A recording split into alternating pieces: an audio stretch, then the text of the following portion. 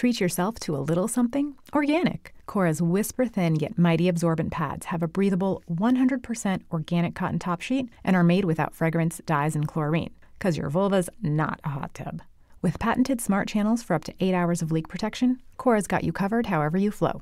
Plus, Cora donates period products to people in need with every purchase. Find Cora at Target, CVS, and online at cora.life and save 15% now with Target Circle. Welcome to the 9th episode of the Meet the Mancunian podcast, Social Impact Stories from Manchester. This is the 4th season. I'm Deepa Thomas Sutcliffe, your friendly host. On the streets and nooks of Manchester, my inspiring Mancunian guests tackle their causes with their grit and passion.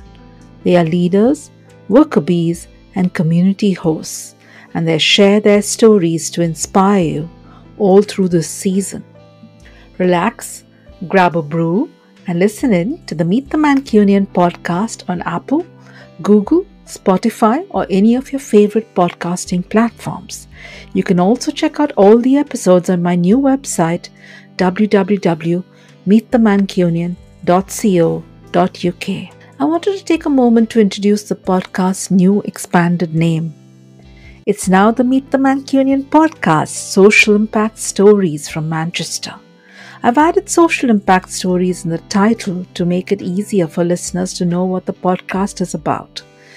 And what some of my new listeners may not know is that Mancunians are people from Manchester, UK. I hope you like the new title. It makes it easier for you to find the podcast when you're looking for those great social impact stories to inspire your own dreams and passions.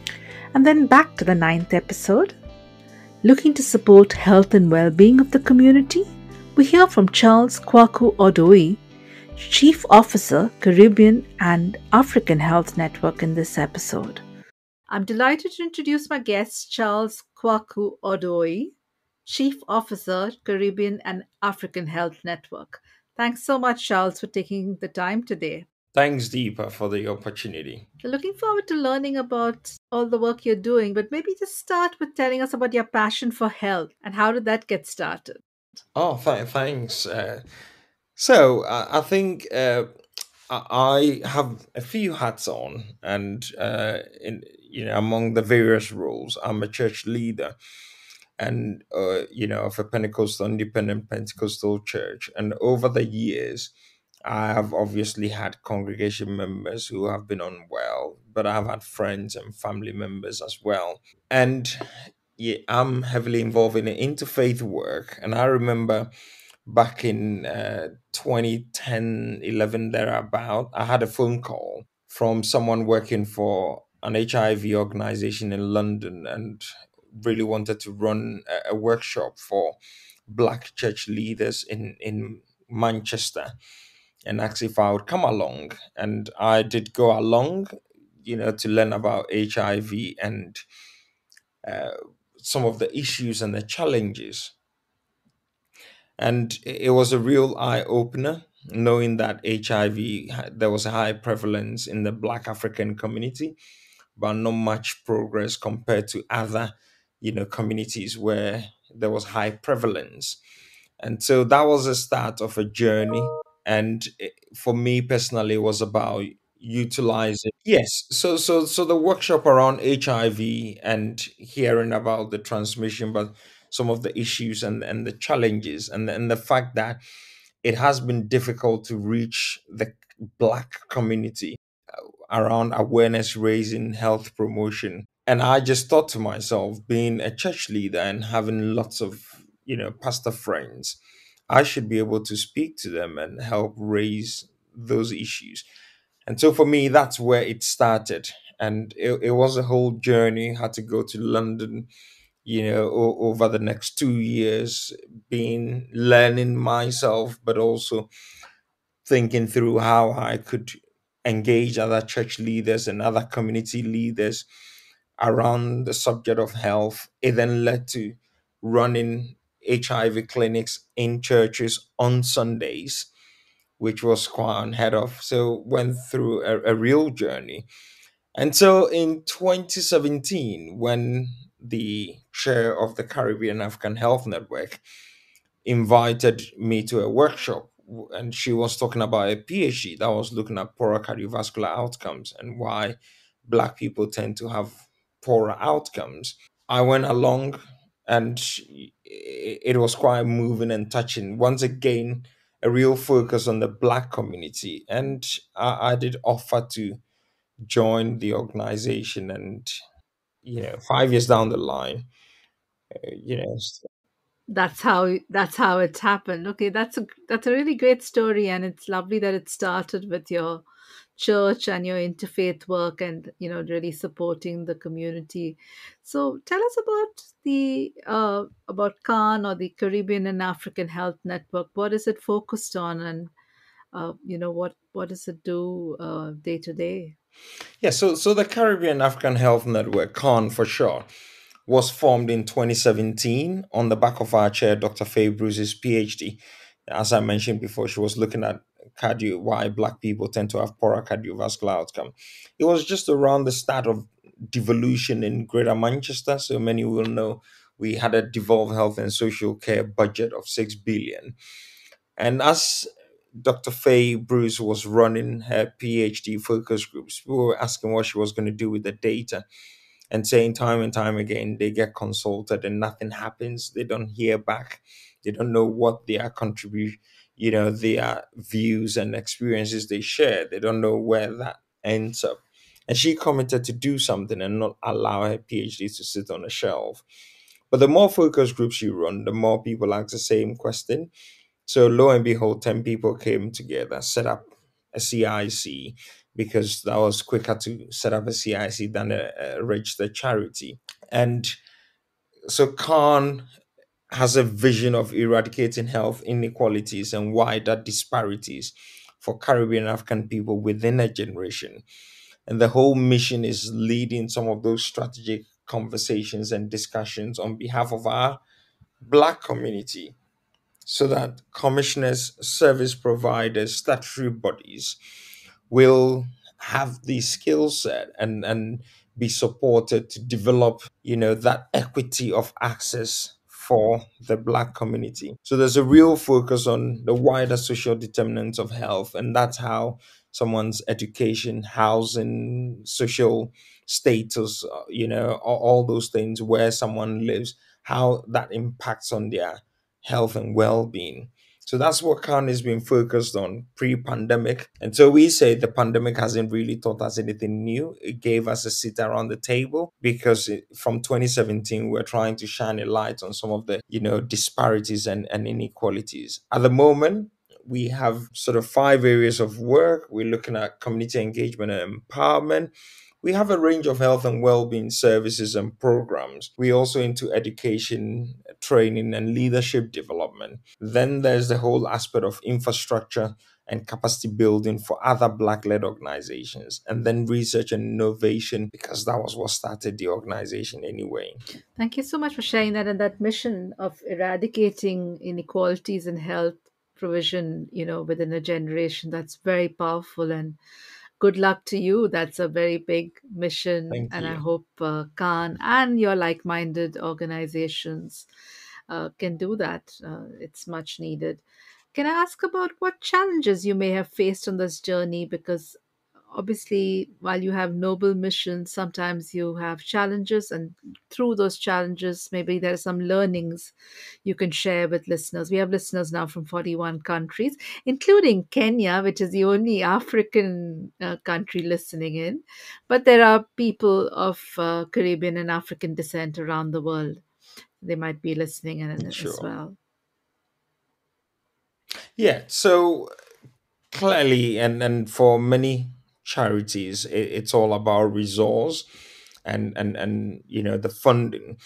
And for us as an organization, looking at where we started, and without any huge core funding, it has been difficult knocking on doors saying, oh, the Caribbean African community has, huge disparities.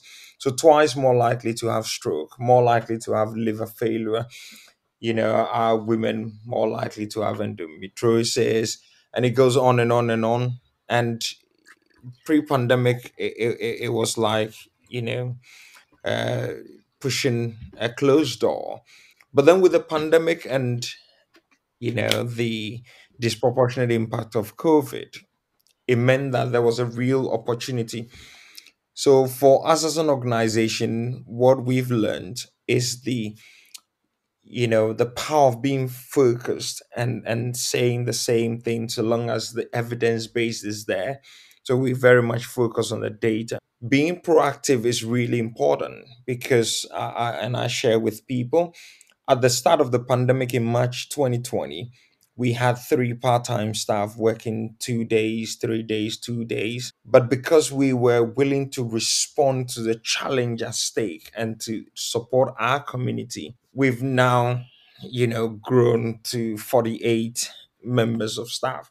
We've experienced exponential growth, both in staffing, but also the services we deliver, as well as obviously, income generation. And it's because we were willing to respond. So, for example, in March 2020, before the first lockdown was announced, we sent an e-bulletin to our audience on our database saying, if you're a black person and you have sickle cell and high blood pressure and others, then make sure you look after yourself. And I always say that I personally, having a son with asthma, I stopped him from going to school way before government, came up with the clinically extremely vulnerable Yeah. group. So by being proactive and engaging with our community, but also what that afforded us was to build trust. So then when got to the time where we had to encourage people from our community for the vaccine trial, as well as the vaccine rollout, we already had a relationship of trust. We started organizing fortnightly meetings, but also we knew the importance of people having ethnic foods. So we started speaking to various funders and we're buying them in bulk, all the Caribbean African in bulk, giving it to church groups, community groups to redistribute. And so when we had to have a difficult conversation around the vaccine and saying that was the, only scientifically, viable option, people knew that the trust was already there. Also, we started running weekly webinars, health webinars. So we've been running that since the 2nd of May 2020, where we have a black doctor speaking to the community and answering their questions. And we didn't just focus on COVID. We have six health priority areas where we know the data is quite stacked when it comes to our community. And because of the weekly webinars we're running, when we were asked to support with the vaccines rollout on the 16th of January, one of our Saturday morning sessions, we ended up with 1,000 people on Zoom, 800 across YouTube and Facebook. Yeah. And at any time, any point in time during the 1.5 hour webinars, we had people wanting to join, on Zoom. But then the moment we had the vaccines minister join, we lost about 50 people. And for us, that shows that our people, they want to hear people who look like them tell them the truth. So these Yes. things have enabled us build trust with our community. And I think, having the will to dream is also important. And last year, for the first time, because we were trying to punch above our weight and responding to the needs of our community, we run a grants program for Caribbean African led organizations across Greater Manchester. Obviously, we had local support, but we did apply to Comic Relief. And we gave distributed 310,000 in grants of 5, 10, and 15. It was the first time a black led organization was administering funds to other black led organizations. So it has been difficult, but if you keep responding to the needs of the community, if you keep that your focus, then where there's a Hmm. will there is a way. And it's something we have been able to demonstrate through our work.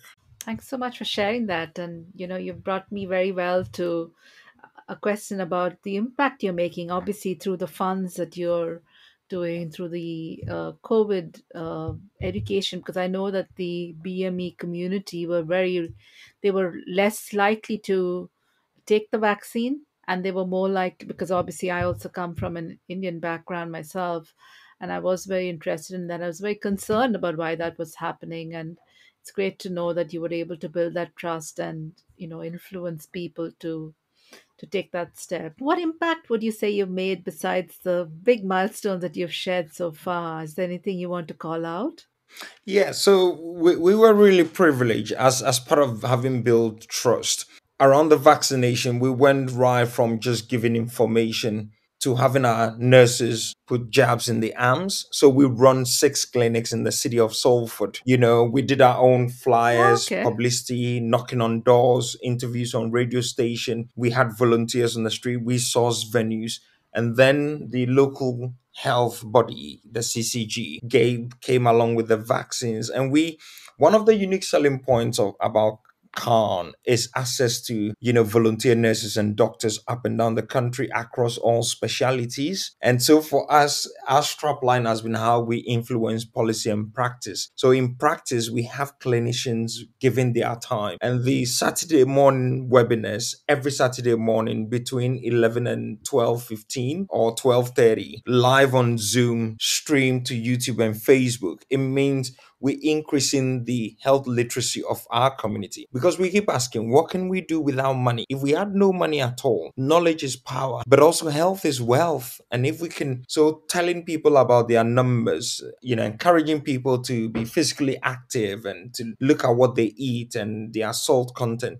So that health literacy aspect, it has been phenomenal. But also we've created jobs for those, and our organization is black led. We have the 40, 47, 48 people, predominantly from different African and Caribbean, nationalities, and that seems to be going well. We responded to calls from church leaders in the first wave of the pandemic, and so at the moment we run a black-led counseling service that has trained, qualified, therapists from African and Caribbean backgrounds. We providing bereavement support, peer support. We're dealing with complex bereavement and trauma, and what we know is the mainstream services are not seeing the number of black people we see. So in terms of service provision, it has been phenomenal where we can provide support, and people who have been bereaved 10 years ago are now coming to the service asking for support, and they know they can be listened to. And then there are a range of other services we've had to develop around suicide prevention and addiction and gambling and all that. And when it comes to our services and program, the strapline we use is culturally appropriate and racially sensitive, services. And we're not shy to talk about faith. So whether is utilizing church leaders or imams, because we know within the black population then faith is a key part of our people's identity, and so we don't shy away. In my organization we have 2 church liaison officers. We also have a black Muslim imam that works with us, and we reach out to others so that we can go. We've been running lots of health checks. We started a pre-pandemic, Yes. and we, delighted that on Sundays or at community events we run them, and we've screened over 1,000, referred over 50%, and sometimes quite really serious readings, and it means that people have had the necessary healthcare support because of the outreach we've done. So those are some of the impact, but also just last Thursday, and this is, I say this with all humility, and it's testament to the work we do. I was named as one of the top 50 most influential BAME people in health in the UK, and that's just testament to the work of the Caribbean African with my colleagues, but also the endorsement we have. We sitting on different boards, helping shape policy, we helping shape research, and driving things in the right direction. And I think what we've been brilliant as talking about impact is how we able to triangulate people's lived experience in thematic ways to help policymakers and help service providers really tailor what they do for people from marginalized communities. And it's been a real delight, up and down the country. We work with some amazing, BAME led organizations. So we're learning from our South Asian brothers and sisters, whilst we also share what we've learned. And that's how collectively, we're shaping things in the right direction. Thanks so much for sharing that, Charles, and congratulations. I mean, it sounds like there's so much impact you're making, and it's great to know that you and your organization, of course, are being, well recognized, and they're becoming like Thank a you. really big Manchester institution in a very short span of time. Because it's just 2017. That's not very long ago. Thank you. How can interested people reach out to you and learn more about Khan, or maybe join some of these workshops and webinars that you're organizing? Thank you. So we are present on social media. So Twitter, LinkedIn, Instagram, Reddit, TikTok. Just look out for CHN, UK or the Caribbean African Health Network. Our Saturday morning Katip, so Katip is Caribbean African health, targeted health improvement program. And we run those webinars with five other partners, two in London, Leeds, Birmingham, Sheffield. And it's always on live on our YouTube platform. But also we have a Tuesday session on nutrition and physical activity. And once again, you can drop us a line, info@con.org.uk, or to access any of our services, whether it's around advocacy or therapeutic intervention. You can email help@con.org.uk. We also run a helpline, so feel free to either text, WhatsApp, or call. For those in the UK, 077 100 22382. So social media, our website, and feel free to drop us a line, and someone would definitely come back to you. Thanks so much for sharing that. And I'll include your website in the episode notes as well so that people can easily find it. Thank you. What advice would you have for people looking to start something similar in another part of the world or another part of the UK? That's a great question. I mean, what I would say, and the strength of the Caribbean African Network, Khan, the strength of Khan has been collaboration and partnership building. So right from 2017, the commitment we made to the community is not to compete with other Black-led organizations, but to collaborate, to enhance what others are doing. Because no one organization will have all the solutions. So, right from the outset, being intentional about how you're going to collaborate. So, if you're an organization just focused on cancer, you know, understand what is already happening. And I think there's a cultural thing about celebrating those who have gone ahead of us. So those who have been there for 20, 30 years, yes, you may have a brilliant idea. You may be digitally strong, but they will have some tacit knowledge because they've been there and they've done it. That will enhance what you do. So collaboration, partnership building. And I think, that cross sector working. So, yes, there may be challenges with the criminal justice system, but you can't shy away from there. You need to sit around those tables where, you can influence. And I think sometimes when people have talked about racism and discrimination, they've said, no, I'm not engaging with this organization. I'm not touching this. I'm not going here. I'm not going to speak to them. That will do you a disservice to the vision you have. I think it's about that respectful approach, not pointing fingers at individuals, because nobody is perfect and there will always be challenges. There will always be more room for improvement. So, that positive asset based approach where you want to collaborate and partner up, celebrating others. So, we're not afraid as an organization to celebrate others. We're not afraid to signpost others, to stakeholders who want to engage, and having that sense of humility, because it's a marathon. This whole journey of social impact and change is marathon, and nobody can do it.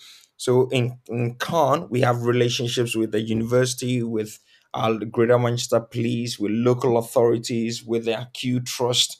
And then maybe I'll chip in this example. When people told us that there were issues with one of the biggest trust in hospital trust in Manchester, what we did was to speak to their senior leaders and ask them to have a series of ongoing engagement with our community as a way of rebuilding trust. So finally, no one organization can solve it all. Together we're stronger. A sense of humility, but a real focus on your mission, your purpose, and how you complement what others do. So if there are services running Monday, Wednesday, and you want to do the same thing, go for Tuesday, Friday, and talk to them, share volunteers. Sometimes go along to other organizations and learn from what they're doing. That is how collectively, when we're stronger, we can bring about, significant change. Thank you. That's a really great trip, and it looks like you're doing that very successfully. And it's a really good one, and I'm sure listeners will appreciate that. It's an opportunity now for you to talk about anything that I haven't asked you about. Maybe something coming up in the next couple of months, or any winter focus you want to call out. Yeah, thanks, Deepa. So, yes, I want to remind people about Saturday morning sessions. It's on every Saturday morning, on Zoom, YouTube, and Facebook live. But also in the first 2 weeks of December, we're going to be running a blood pressure monitor campaign.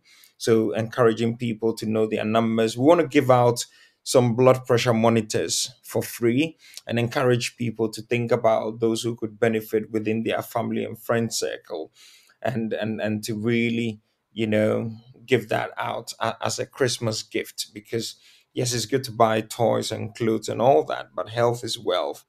And then within the city of Salford, we're going to be running a vitamin D campaign. We know, black and brown people have low levels, so we want to encourage people, Yeah. buy a tub of vitamin D, get like 2,000 or more, international units, and look after yourself, really. So those are my parting messages. In the UK, we privileged to have free healthcare. So make sure you register with a GP. With the winter around the corner, there's a call out for people to have boosters as well as their flu jabs. And all we want to say to people is look after yourself, because it's only when you're well and strong that is when you can look after your loved ones and spread the word. Health is wealth. Let's look at what we eat. Let's make sure we keeping active and moving. And let's really engage with services. And then finally, for us as minority people, our voice matters. If you assess a service and you weren't treated well, in a constructive positive way, let people know, because by speaking out in a constructive way, then we will be shaping the landscape for our children's children and generations after us. Thanks for sharing that. Now, the signature questions that I ask all my guests, and first one is, can you describe the Mancunian spirit in a word or a phrase? Resilient. Great one. Can you share a Mancunian who inspires you and why? And this could be somebody who's living or dead. I would say the Dean of Manchester. He is of Indian ethnicity, but born in South Africa, and he's been a real role model, around community cohesion and community resilience, and challenging hate and discrimination. But also, for many years, he was the first black dean in the Church of England. You need to name him as well, Charles, please. Okay, so that's the very Reverend Dean Rogers Govinda MBE, the Dean of Manchester. Thanks so much for sharing that. That I must look him up. What's the most important life lesson you've learned so far? I think it's humility and recognizing one's own weakness and challenges. Yeah. It's a good one. I thought you'd choose focus, but this is also a really good one because you sounded like you're extremely focused. You've got the eye on the goal. You're going to change that vision. Um, if you could have one superpower, what would that be? I think it will be the ability to increase knowledge in those I can influence. Because if you give out, food, clothes, and I've been running a food bank for, over 9 years now. People will always need more, but knowledge is power, and skilling people up could bring about transformational shift. Thank you for sharing that. I have that personal experience from seeing. I worked with a slum-based charity in Delhi, and the first generation that went to college, parents have been in the slums, children going to college, children getting Mm, good jobs, getting PhDs, and that transforming the mm, entire generation because they became role models. So, yeah. absolutely, very, very good one. Is there a funny story you'd like to like to share with listeners? And that could be something from Manchester, something from your work. Oh well, funny story. I remember in my second trip to the UK in 2002, and it was in February, and I needed to go to Colchester, and I had friends over there. Well, I mean, a friend was meant to have picked me from the train station, and had difficulty bringing this friend, and so I had to spend a night in a telephone booth. But because I was quite naive and quite new, I was in the phone booth, and whenever I had, and this was in London, by the way, and when I had the police car passing, then I'll pick the handset as if I'm making a phone call, because I was really frightened, of the police and coming to interrogate me and make, because clearly, before you arrived, you gave the address of where you were going to live and all that, and I was with my auntie, and I was going to this friend in Colchester from London, but my friend wasn't picking the phone. So whenever I had the siren go, then I picked the handset as if I'm speaking to someone on the phone in one of those BT booths.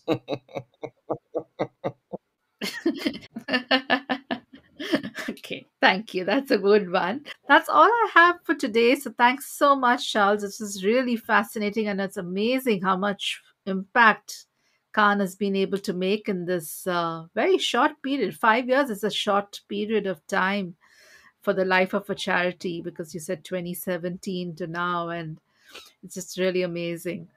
Yeah, thanks, Deepa. It's been a real privilege and having that opportunity to serve, the community, and I think the impact we've made, but also we continue to, as well as the work we're able to do, wouldn't have been possible without the support of people of all race and backgrounds and creeds and sexuality and all that. And it's been that intersectional approach. So whether it's engaging with disabled people's groups, the LGBTQ, it just goes on and on. And it's that intersectional approach, and building collaborations across all sectors. Those have been really instrumental in where we are. Thank you for sharing that. It's been so nice to talk Thank to you. you. So massive thanks to you all for taking time to listen, and thanks to Deepa for the opportunity. Charles, I really enjoyed learning about supporting health and well being today.